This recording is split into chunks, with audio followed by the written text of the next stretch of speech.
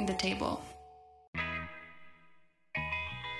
Welcome to the first episode of the Imhoff Archives, a special Flipping the Table series featuring compelling interviews with the icons of the sustainable and regenerative agriculture movement, conducted by writer and activist Dan Imhoff. Dan felt his interview with Kentucky farmer Wendell Berry must be the first episode of the six-part series because Wendell's seminal writings have influenced many of the major voices that have reshaped how we think about agriculture, rural communities, and home economics. In light of my own current focus on livestock agriculture, Wendell's following statement from his interview with Dan really struck me. He says, World War II was the great fulcrum of his life. Prior to that event, farmers had, quote, joined ourselves to the land with sentient animals, end quote. And it allowed for a, quote, creaturely existence. He went on to say that after the war, animals were replaced with machines, and that began what he calls the great oversimplification of agriculture, which he sees as the source of its current problems. He calls on us to mitigate this oversimplification in order to repair the land, farms, and rural economies. At first glance, you might think this statement is wrong, but I urge you to deeply listen and ponder what he says. It may come to make perfect sense for you as it did for me. Please enjoy Dan and Wendell in conversation.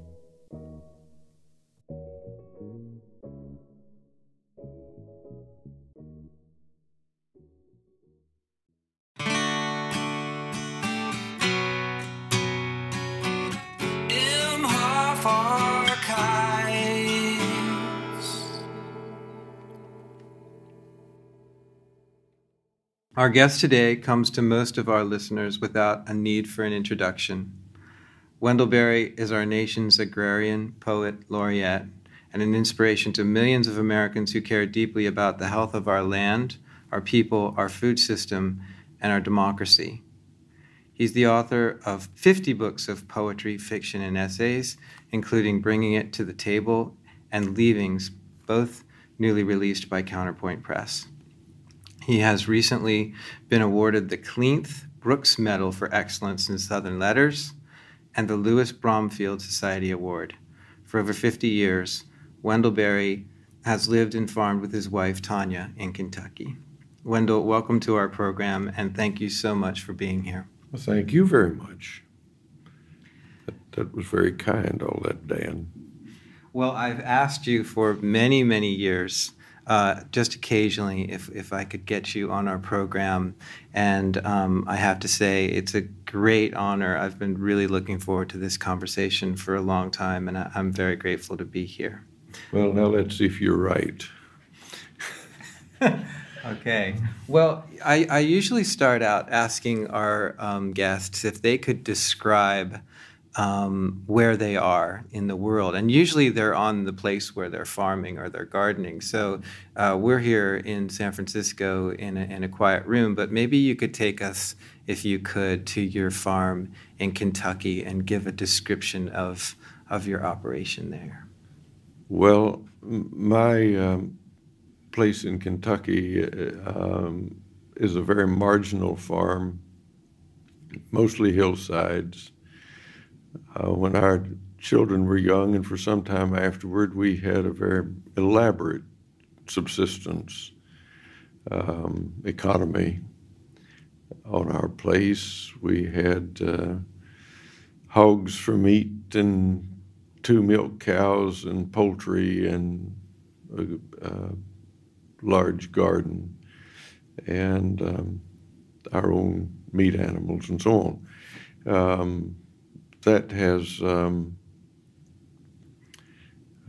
declined somewhat in diversity. We don't have milk cows or poultry anymore, but we still do have a garden, and we still have a small commercial sheep flock. and we still harvest a good bit of our energy, heating energy, from the woods. Our place is near the Kentucky River in Kentucky. I remember being there. It's more than 15 years ago. I had the privilege to stay there with my wife, Quincy. And I remember a walk on the farm. I think I definitely remember you milking a cow before dinner and drinking a fresh glass of milk. And I remember donkeys, maybe a donkey and some sheep. There may have been a donkey as a guard animal for the sheep, but we've switched from donkeys to llamas. Mm-hmm. The llamas are gentler animals and just effective as guard animals. That is to say, they're gentler with the sheep. I suppose you can make pets of llamas, but our llamas aren't pets. And I also remember it was a Sunday, and we took a walk through the woods, and you seemed to have a very close relationship with most of the trees in that woods and plans for that woods, someday being a climax forest. But I also remember a place in the hills where there was a stone placed in the ground that former homesteaders used as cold storage or some kind of an ice. That's right. It's what we called an ice house, which was simply a deep, large, cylindrical hole in the ground that would have had a roof over it. And people in that day took ice from the river and filled that hole in the ground with ice and covered it with sawdust. And so they had ice for cooling drinks and if not preserving meat. It wasn't a freezer, but it cooled and it extended the life of perishable foods. And one of the interesting things that it shows was that people at the time that ice house was built had a dependable supply of winter ice from the river, which is no longer the case. Our river doesn't freeze over regularly anymore. Now, as a farmer, you learned to use draft horses a long time ago, and you have written extensively about draft horses for farming and forestry. And I'm just wondering, how did you learn the art of using draft horses, and where do you think our knowledge is today? I learned to drive draft animals. I began to learn before I remember. Mostly they were mules. Both my grandfathers were farmers, and both used mainly mules as draft animals. And so I picked it up the way a kid picks up a skill that's being used on a daily basis by elders. So just in a natural way, as a kid begging, let me drive them. And so if it was a safe place and not too much to worry about, somebody would just hand you the lines. And so I learned that way.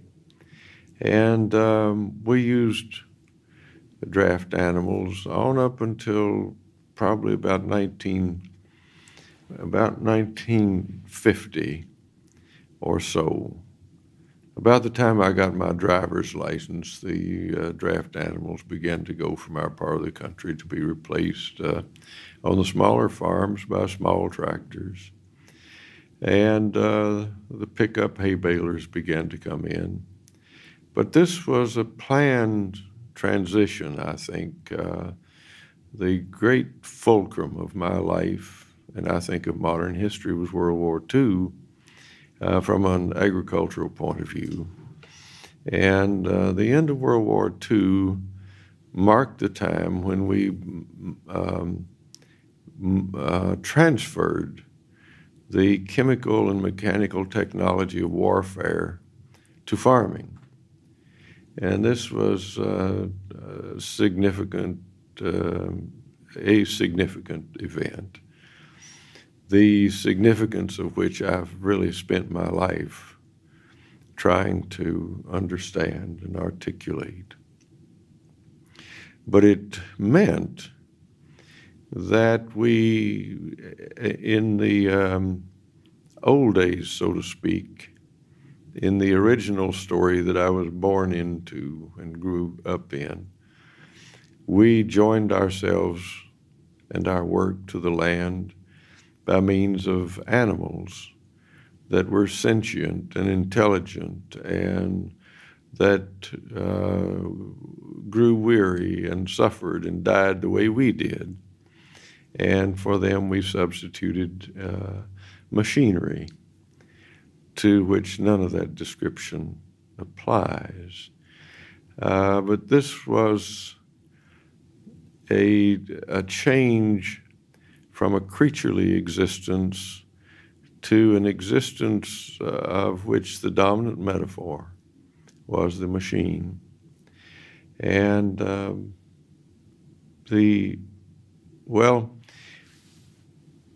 I remember back in the 70s when I was working on The Unsettling of America and trying to understand this very change and the significance of it, and to understand what this dominance of the machine, the mechanical metaphor in defining existence and work, and the dominance of corporate power. My friend Mari Talene and I talked a lot about the good Amish farms that we knew, and I began to know good Amish farms and good Amish farmers by courtesy of Mari Talene, who was then editor and owner of the Draft Horse Journal. And Mari helped me to understand that the draft animals were not simply that, but that their presence on the farm implied a pattern of pastures, forage crops, fenced fields, and therefore other animals, and therefore the growing of feed and the production of manure, which meant that those farms were producing a large measure of their attraction power, their energy, and their fertility, which made for a kind of independence that I think was salutary and important to agriculture. Well, when we substituted machines for animals, that wasn't a simple substitution, but it replaced that old, diverse, highly coherent, intricately formal agriculture with a much simpler a way of farming that was formally much simpler. And so we came to specialized an increasing acreage of a few row crops, predominantly corn and beans in the Midwest, grown year after year in monoculture or in the very oversimplified rotation from corn to beans to corn to beans. The fences went, the other animals went from the fields into meat factories, confined animal feeding operations. And so the tractor, too, was a package deal. And it mechanized agriculture in a profound way, not just in the use of machines, but in the way we thought about creatures and the organization of farms, the formal organization of farms, the integration of the parts. When I think about horse-powered agriculture, I definitely feel like there are huge skill sets that are needed to take care of big animals. Just because they're not, it's not like a family pet. It's a big animal that could be dangerous. I've been humbled by I've plowed a field behind horses, and my rows were so squiggly, and there was a little 5-year-old kid who was doing it right after me, who was just straight up and down, and really just he had the perfect balance on the plow. But I'm wondering, is it unrealistic to think that we could somehow gain back those many skills that it's needed just to do something as simple as use animal-powered traction? We can't do it quickly. When in the era of horse traction in farming, millions of people had those skills that had come to them without being consciously learned, and that were, as you suggest, complex and profound. That, to the extent that we change back, will depend on a number of things, but it will mean changing from a mechanical standard or a financial standard. We've been using financial or economic feasibility as a standard for agriculture for some time, but also mechanical efficiency. We'll have to return to ecological health as a standard, as a measure, and as a pattern to be imitated before we're going to think seriously about the way draft animals might fit in again. Now, there's some things, cautions that need to be expressed in regard to that. Some people who used draft animals in the past never should have done it. They lacked the gifts, they lacked the sympathy, and a lot of cruelty and unnecessary suffering came about as a result. There has to be sympathy, but then there has to be a kind of sympathy in the use even of plants. A mechanical violence as the direct way of solving problems in agriculture is a mistake.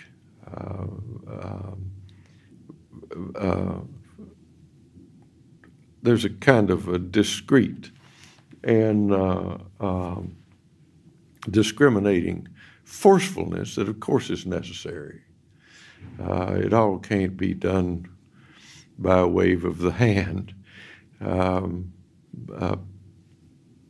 Force must be used, strength must be used, but there's a difference between the use of strength and the use of violence. Violence totally disregards the creatureliness, the sensitivity and the sensibility of the creature involved.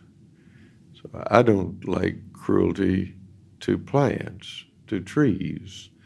And there are ways of using forests and fields that are essentially cruel, that completely disregard the creatureliness of the living things that are involved. But as you suggested, there's danger in the use of animals for work. There's danger in the use of any creature that's stronger and heavier than you are. So a certain amount of caution, a certain amount of respect is essential. There's always a sort of comedy in the learning of the use of animals, either for work or for meat production, because it involves the development of what you might call a sixth sense, feeling for the creature that you're using. And I've noticed in teaching my own children and grandchildren, if the driver of a team of horses is not confident of what he or she is saying, then the horses simply don't believe them. Yeah, it goes both ways, right? I mean, that communication, if they have a vibe that you are uncomfortable, then you are up for that funny situation of out of control. They sometimes know very quickly more about you than maybe you know about yourself. Well, in rereading a number of the essays and bringing it to the table, I was really struck by the intricacies that you wrote about farming practices. A lot of the essays are a number of decades old, and you would go out on a farm and you would do a profile of someone that you admired, and you talked very, very detailed about crop rotations and plant and animal choices, about chemical use if there was any, and even about the amount of income that was being generated from a farm. And it seems to me that as a writer, those kinds of details have come easily to you. Actually, there's a delight in being able to use those details and to drive anything, whether it's a poem or an essay or a novel, short story. When you were out there doing those pieces long ago, did you have to go back and forth with the authors to make sure that your details were right, or were you a great note taker, or how'd that come about? Well, I tried to be a good note taker, but in writing about farmers and their work, if I didn't know them, if I didn't know the farm, I discovered that I needed to stay at least 2 days. To go and visit and talk and ask questions and take notes and so on. And I would always discover overnight that I'd missed significant things, maybe the most significant things. So I'd go back the next day and start the conversation again and look around again. So there is... there's no way to speed up that kind of learning. I think there were two things that need to be said about the care with which I have written about the details of agriculture. One is that the great cause of trouble in industrial agriculture is its oversimplification. The public generally oversimplifies the issue of food production, and I think the agri-science and agribusiness professionals have tended to oversimplify it. To farm well requires a very respectable intelligence And it requires, moreover, a highly developed formal intelligence to see how the pieces fit together in order to be most coherent and mutually reinforcing and mutually supportive and serviceable to one another. But we've depreciated farming, husbandry, pretty much the way we've depreciated what used to be called housewifery. And these are both grave and destructive injustices to that qualifier just has gone before farming and has gone before housewifery. He's just a farmer, or she's just a housewife, to use the sexes that are usually associated with those roles, although they need not be. And in my experience, the husbands and the wives cross back and forth with some frequency and ease from one role to another. But to speak of these people as just what they are, as if being an industrial employee was somehow more sophisticated and intelligent and required more intelligence, is wrong.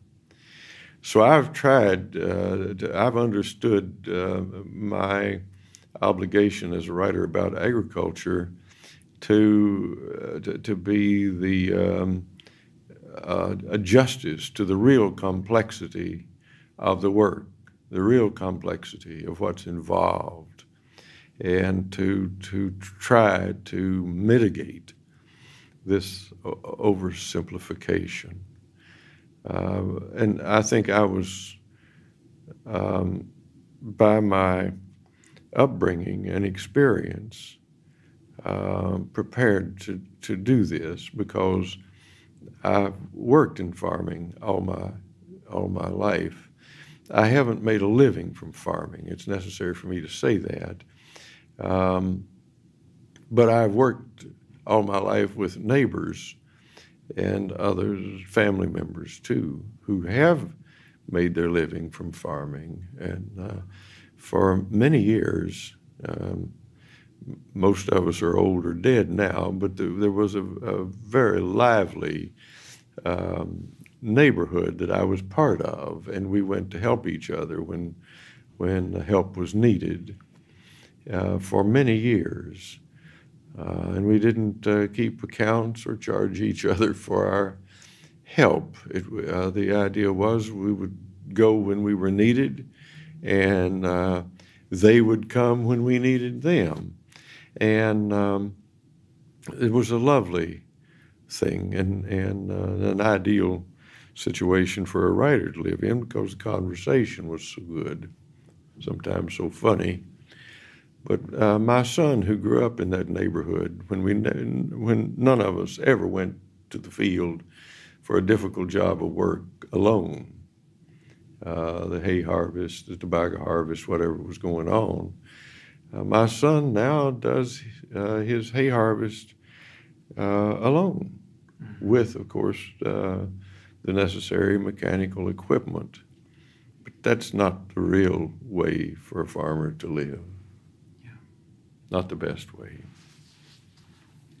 Well, and I think writing about farming, as you've done for decades, this one of the themes that you consistently have to tackle, whether it's in a novel or an essay or a poem, is the lurking industrial economy, the industrialization of life, of work, of the household, of the food system. And in doing so, you've almost had to become an accountant and an economist. And I mean, did you ever think that that's the subject that you would tackle when you were studying writing at Stanford with Wallace Stegner? Well, as a young man, of course, I was as foolish as most young men. I thought I knew what I needed to know, which is an absurdity.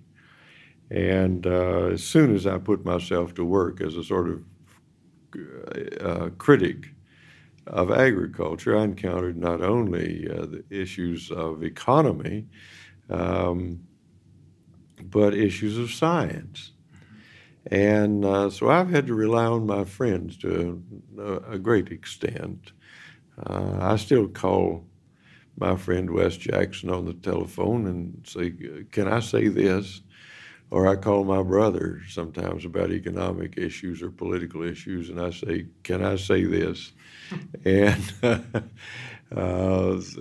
they are fairly exacting critics.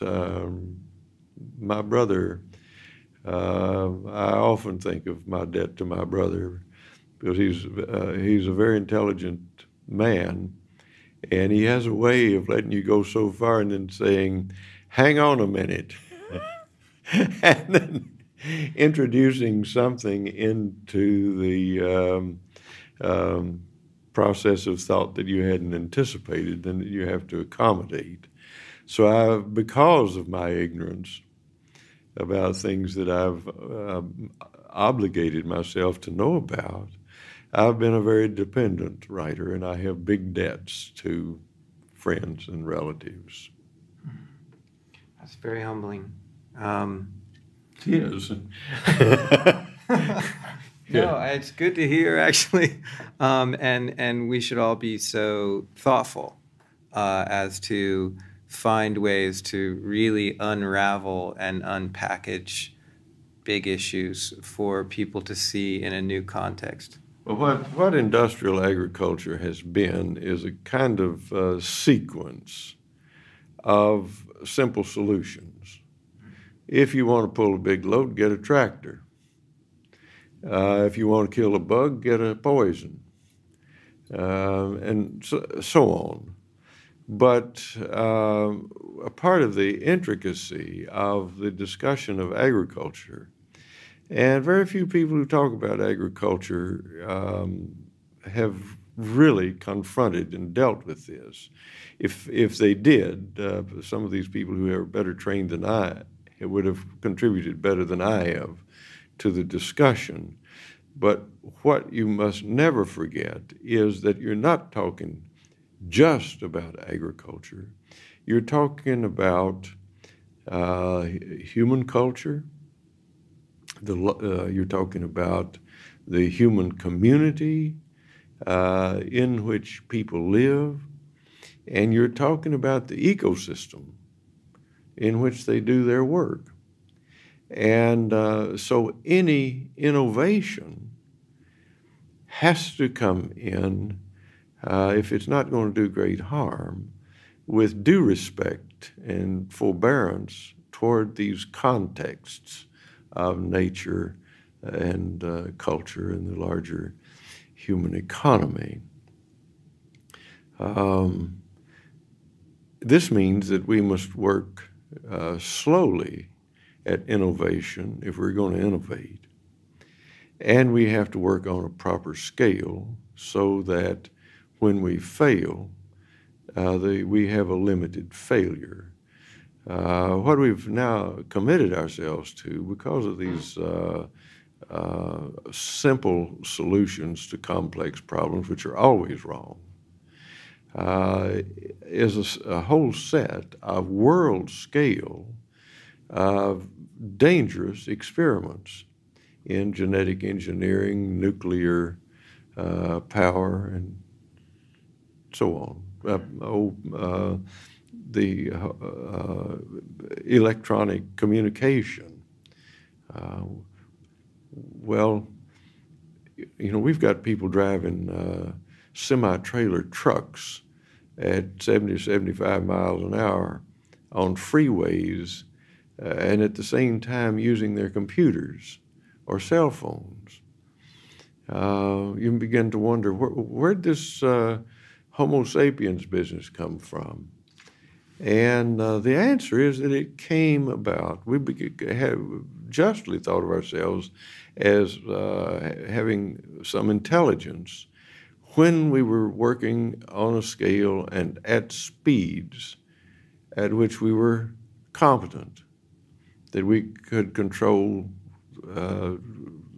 limit the bad consequences of what we were doing. We're not Homo sapiens at the speeds and scale and power we're trying to work at now.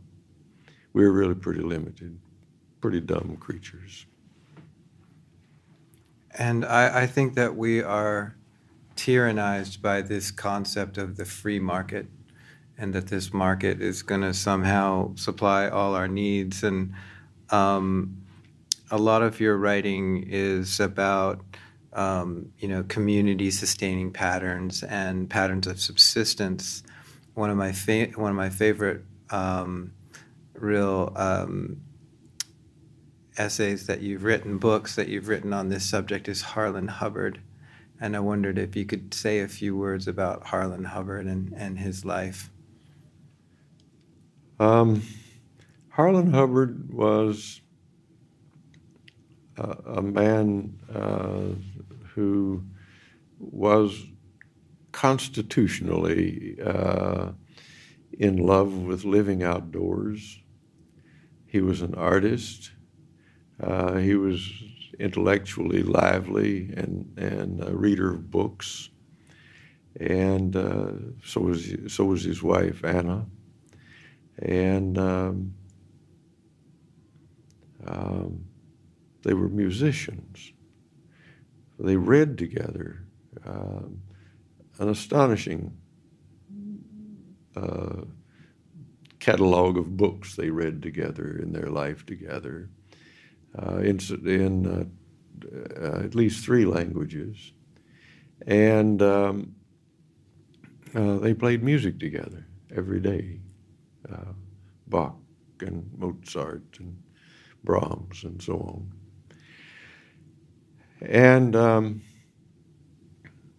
I think Harlan had a new intuition that to make such a life possible, he had to live, as he put it, on the fringe of society, which meant living on a rather remote shore of the Ohio River that you had to walk a mile down a steep hill to get to from the Kentucky side, or get to by rowboat from the Indiana side. And they had to restrict their technology to mostly hand tools. It was mostly a 19th century technology. The remarkable thing was that they did that, the work they did with that, as we would now think, rather primitive technology. They worked, we would say, very hard. But the odd thing about it was that this primitive technology that ran mostly by their own bodily strength and effort permitted them the leisure to make art, play music, read to each other at length, and sit down and talk with guests whenever guests came up. It was really the only household that I've ever visited that always had time to stop and say a few words when you went to visit. No telephone. Their one indulgence was an old automobile that they kept on the northern shore of the Ohio River, and they used it for occasional shopping trips to Madison, Indiana, and to attend symphony concerts in Louisville. And maybe the most remarkable thing that they did, they didn't have an outboard motor, of course, because Harlan just wouldn't have what he called the stinking polyculture polychromatic, stinking, small engines that humiliated him when they wouldn't start. So they would row across the Ohio River, get into their car, drive to Louisville, which was a substantial trip, come home again in the middle of the night, and maybe in a fog cross that wide river unerringly to their own place. To cross the Ohio River in a fog in a rowboat in the middle of the night is a daunting undertaking. If you didn't have an accurate sense of direction, you could spend the night rowing in a circle in the middle of the river and never see a thing farther ahead maybe than the bow of the boat or the stern, depending on where you were sitting. That reminds me, I grew up not far from Amish country, and I knew a fair amount about Amish culture from my grandparents. And as I understand it, the Amish actually drove cars for a period up until when cars were first introduced. They accepted them slowly like everyone else. And then they made an adjustment. And, however they made their elderly decisions about where their community was going, they decided that locomotive technology had a negative effect on their communities. It would get them away from their communities faster than held them together. And they continued to use motors for things like combines and in their shops and things like that, but they would not use them for locomotion. They would pull a motorized combine with horses or draft animals. And they had an ability to set some limits on technologies and what they found acceptable and what not. How I think that you feel that there are definite limits that should be imposed on the food system, and maybe some of them come from Amish farming principles. Well, Amish technology would, their technological choices would vary from one community to another. I don't know an Amish community that uses a combine with horses. That doesn't mean that there are not some. I do know Amish communities that use motor-driven pickup hay balers with horses. And I even visited one brilliant Amishman who had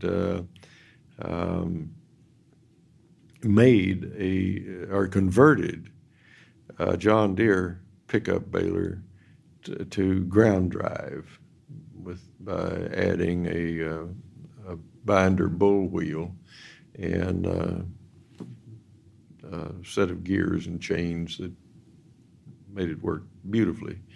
I expected a gym crack. It was a brand new John Deere baler, and it worked wonderfully.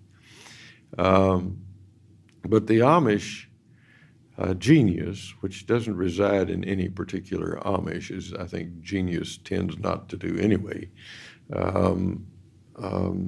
has been to ask an obvious question that the rest of us have avoided, and that is when they've been confronted with the need or wish for technological innovation, to ask, what will this do to our community? And if there's any question about it, any fear at all, that it will detract from the integrity of the community or disemploy community members, they simply haven't done it. Which seems to me to be just astonishingly wise and effective, because their communities have stayed intact. And they tend to be, by and large, the best farmers in the country, the most productive. I think the most productive county east of the Mississippi is Lancaster County, Pennsylvania, which is farmed mostly by Amish. I'm from York County, the next county over. You know. I do. And I wouldn't say that I feel that Amish, on the whole, are the absolute best farmers, but certainly they're the most resilient farming communities that I've ever seen. And it brings me to this principle that comes up in your writing quite a lot of letting the farm fit nature. This idea of local adaptation as definitely an influence on the farm. I think maybe that comes from not only being a good land steward yourself, but a lifetime of reading Sir Albert Howard. Yes.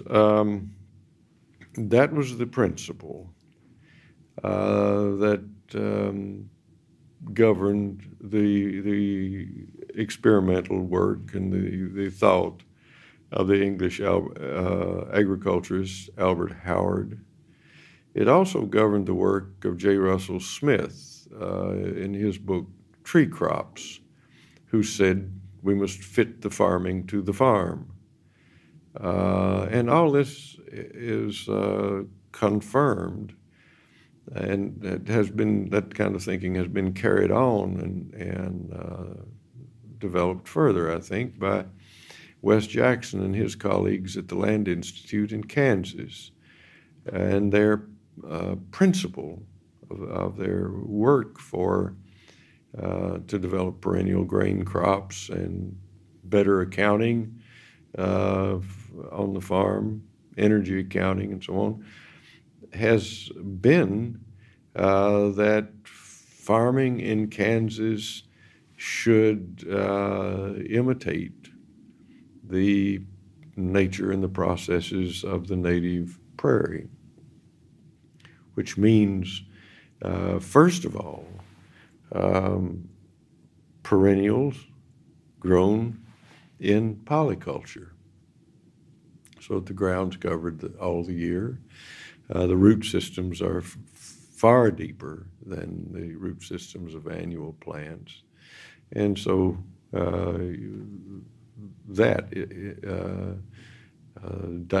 plant diversity, deep root systems, and so on, yield obvious advantages. And you and Wes Jackson have recently written an op-ed. Yes, we did. And it was calling for a 50-year farm bill that would really use this idea of perennially based agriculture as a national goal out into the future, 50 years out in the future.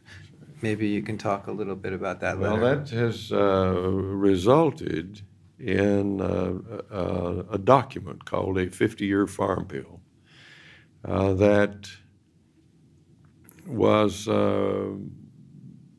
written by Wes and his people at the land in collaboration with, and I think with the assent of a coalition of concerned individuals and groups from all over the country. I attended 3 or 4 preparatory meetings, one in Washington, one in San Francisco, 2 in North Carolina. And Wes, being Wes, went to a good many more. But that farm bill has now been presented to the Secretary of Agriculture. And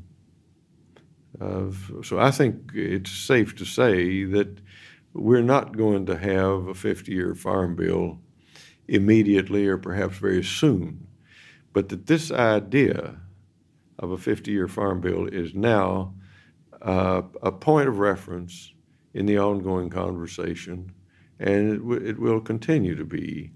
It's worthwhile to mention that the aim of that farm bill was to address 3 problems One is soil erosion, two is toxicity, and third is the decay and destruction of rural communities, or as we sometimes call them, the cultures of husbandry. And the timetable of the 50-year Farm Bill is to change the ratio of perennial to annual crops from 10% at present to 90% in 50 years. And we use those annual Farm Bill inputs of billions of dollars in order to bring those incentives onto the land. The 5-year Farm Bills would be steps in the realization of this 50-year goal. And Wes has to become president in order for that to take place. What do we have to do to really start to be thinking so broadly and forwardly in our big national agriculture policy that affects so much and seems to benefit so little? Well, Dan, by policy, I refuse to answer questions like that because I don't know what we'll have to do.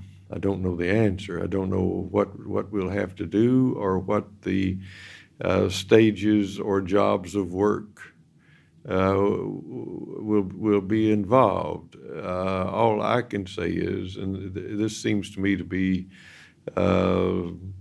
legitimate and honest enough, we have to go a step at a time. We have to do the next obvious thing, and we've got to have our standards right. And the standards of the 50-year Farm Bill is based on the standard of ecological health, keeping the ground covered, saving the water, reducing toxicity, increasing diversity, maintaining the human communities, and so on. It's complex enough, in short. It's not another simple answer. It's another package deal, and the difference is that it knows it is. I went back to Kentucky 2 years ago to attend the Healthy Farms, Healthy Food Conference that the Sierra Club puts on and you were part of.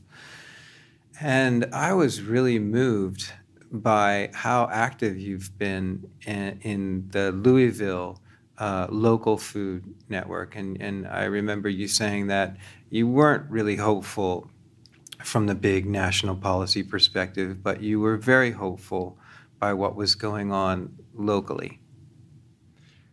Well, I do take hope from what has happened locally there because we're way ahead of where we were only a few years ago in a number of ways. We've got many more farmers markets. We've got more community-supported agriculture farms. And we have secured the interest and cooperation of the Louisville city government in developing a local food economy from local food sources and involving local processing of local products. We've got a long way to go. And I should say that that I'm not really very much of an activist. What I've done really hasn't involved all that much skill or knowledge. I've been a poker and a prodder and have been pretty much at the beck and call of people who are better activists and organizers than I am. When people call me up and say, look, we need you to do this or that, I really do make an effort to do this or that, as they say. So I'm, this Saturday of this week, I'm going to speak at another meeting of the Healthy Farms Local Food Conference in Louisville. Well, I think it's really inspirational that you would use your influence however you feel and wherever necessary to because it felt to me that they had made this connection between the health of food, the health of the food system, and the health of people, and they recognized that a lot of their citizens weren't healthy. Well, it's something in addition to that also. We essentially said to the city government of Louisville, look, Louisville is not Phoenix. It's in the middle of a fertile, well-watered, potentially highly productive landscape that could feed the people of Louisville. It could give them food security. But we don't know the exact radius of the Louisville, the potential Louisville food shed, but there is a radius within which farmers could be encouraged to produce for Louisville. So our question to you is, do you have any use for us at all except to let your developers buy up our farms and build suburbs on them? And but to their credit, I think they've answered, yes, we would like to develop a relationship with our surrounding landscape that isn't exploitive or competitive, but rather cooperative. Mm-hmm. And so this is a new thing, and it's a very daunting economic problem. I don't know that anybody's ever solved the problem of how you make a demand and a supply come into existence simultaneously. So we're looking at that and feeling properly humbled, I think. Hope so. Well, we're getting near the end of this most excellent conversation, and I'm grateful, Wendell, for your time. I wonder if you might close with some words. You're possibly asked this a lot, just to the young people out there who are considering a much closer relationship with their food system by becoming involved as farmers and gardeners and responsible eaters. Well, Dan, this has been a pleasure to me too, and I'm glad to see you again. Talking to young people imposes a very heavy responsibility. So there are some things to say. The first question about young people getting involved in agriculture is, can you afford it? I've written by now maybe hundreds of letters, sometimes just telling people outright, don't do it. If you don't have the money, you don't know how, don't put yourself and probably your marriage too at risk by getting into something that you're very likely to fail at. So you need to ask, can you afford to do it? You need to ask, are you willing to buy a little place in the country and keep your city job to pay for it with and begin gradually, say with a kitchen garden, and then go from that to a little flock of chickens properly fenced to keep the coons out and so on, until maybe you can make a transition to a farm that will participate in the local food economy and support you and do an honest job of supporting your neighbors with good food. These things are possible, but they must be careful. The other thing to worry about is, of course, ignorance. It's people who don't know about farming are easily influenced by romantic visions of the simple life in the country. And I can tell you that if you're going to be even self-supporting in a rural landscape, or you're going to produce anything for the market, and you're leaving a city existence to do that, you'll be moving from a simple life to one that's extremely complex and demanding. It's much simpler to buy your groceries than it is to grow them. The other mistake is, the opposite one, is to assume that your country neighbors who are just farmers and just wives don't have anything to teach you. So the thing to do when you have a question is try to get it answered by asking your neighbors first. You may not agree, but you'll learn something probably that you need to know. So I don't have any doubt that we need more people in farming than we now have. Wes Jackson talks about the necessity of a right ratio of eyes to acres.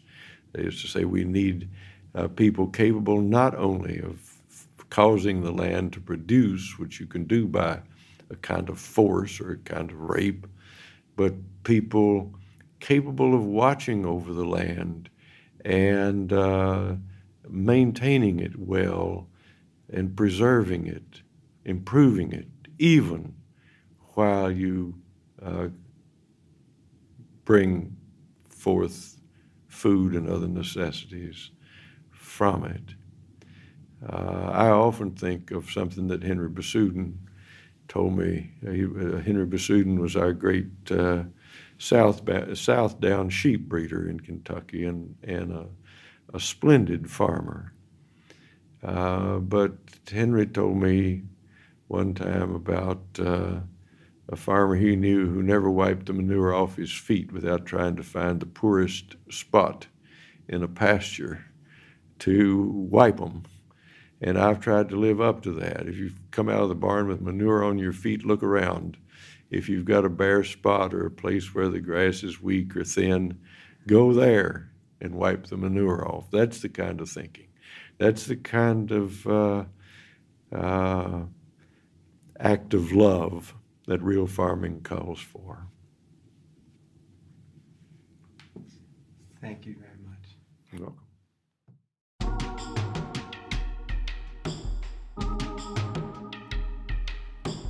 Hey, this is Michael. As you know, Flipping the Table is sponsored by Roots of Change. You can keep our program going by making a contribution to Roots of Change through our website, rootsofchange.org.